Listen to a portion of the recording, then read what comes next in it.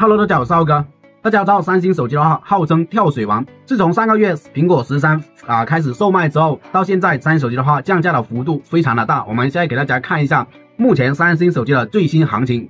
目前我们工作室的现货一共有23台，全部都是国行99新的。这些的话还好，我们都是这几天拿回来的。假如是在国庆之前拿的话，那就要亏很多钱了。我们现在给大家看一下哪些跳水比较多。先看到最贵的，这个是 S21U。S21U 的话，之前在9月20多号的时候，陆哥不是拍2期视频嘛？那个时候已经说了这个手机降价到了多少，然后国庆过来，现在又降价了几百块钱。像那个是国行12+256，完美冲新，市场拿货现在5900多，我们今天就拿了2台回来。然后到这个 Note 20U。Note 20U 现在的话，市场拿货是4900多，跟这个 S21U 的话大概是1000块钱左右。这个手机的话还是非常不错的。这边的话是 Note 10+，这个我个人觉得应该是最保值的一款手机了。到现在这个行情的话，都还在3300左右。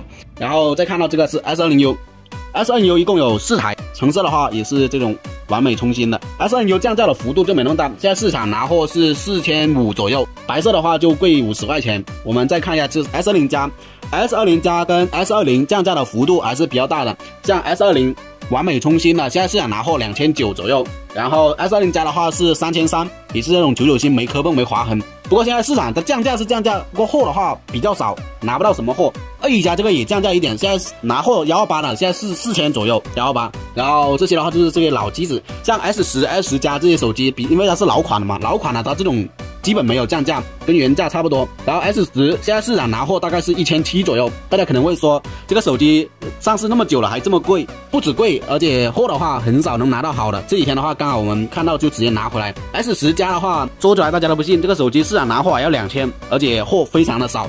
好了，这些的话就是本期视频的所有内容了。有喜欢三星手机的话，可以关注一下肉哥。咱们下期视频再见，拜拜。